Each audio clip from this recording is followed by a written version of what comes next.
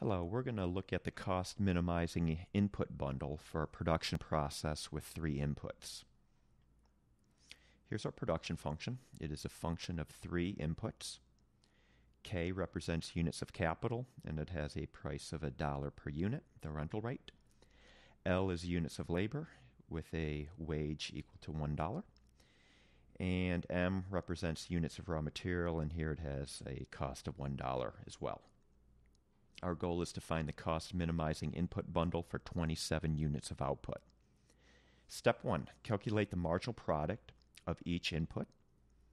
We'll start with the marginal product of capital, taking the partial derivative of the production function with respect to capital. So find the K term here, bringing down the 1/3 in front. 1/3 times 3 is just 1, so that's why we don't have a 3 here anymore. And then K raised to the 1/3 minus 1, following the rules of derivatives here, we get K raised to the minus 2/3 power. The other variables are unchanged. The marginal product of labor, once again, finding the L term, bringing down the 1/3 in front.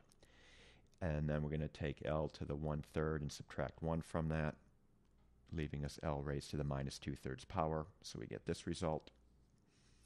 And likewise, the marginal product of raw materials, we get a sort of a similar looking marginal product equation, except now we got M raised to the minus 2/3 power. Step 2, we're going to divide each marginal product by its input price.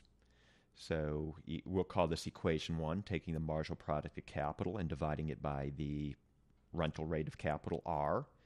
And remember from our last slide, R equals 1. So we just get back the marginal product of capital here. The marginal product of labor divided by the wage. Since the wage is 1, we're just getting back the marginal product of labor. And finally, for the marginal product of raw materials, taking the marginal product of raw materials, dividing it by its input price, which is just 1, we basically get back the marginal product of materials. Step 3, we're going to set equation 1 equal to equation 2, and then we're going to set equation 1 equal to equation 3.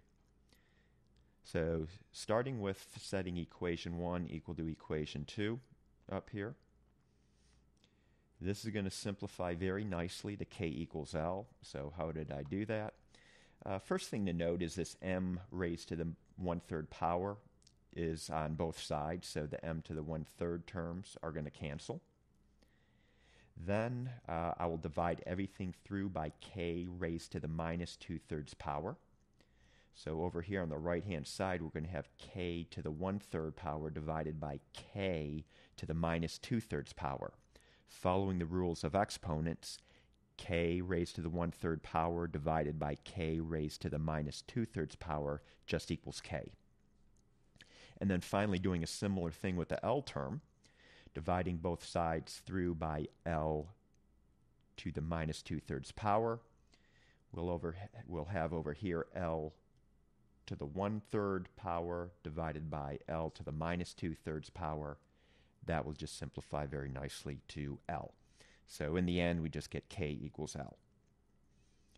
The next step here is setting equation 1 equal to equation 3.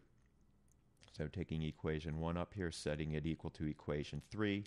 The first thing you'll notice is that the L to the 1/3 powers will cancel, since they appear both on the left-hand side and the right-hand side of the equation. And just following here some algebra and rules of exponents, let's go ahead and divide both sides through by K to the minus 2/3. Doing that, the K to the minus 2/3 will cancel over here. You'll get K raised to the 1/3 divided by K raised to the minus 2/3. That's just K. Doing a similar thing with the M variable, dividing both sides by M raised to the minus 2/3 power will just leave us with M, so we get this nice result, K equals M. And just note here, this also implies L equals M, because K equals L and K equals M, L will equal M.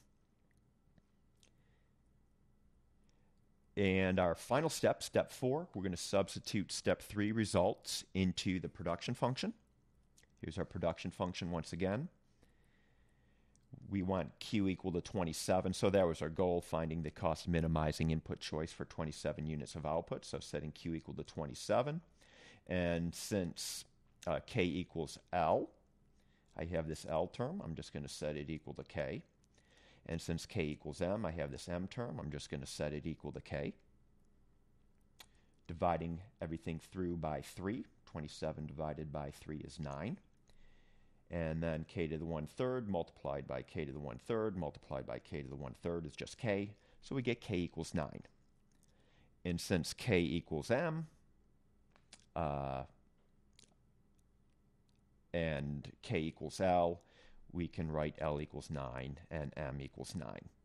So that is the problem. I hope you found this video helpful.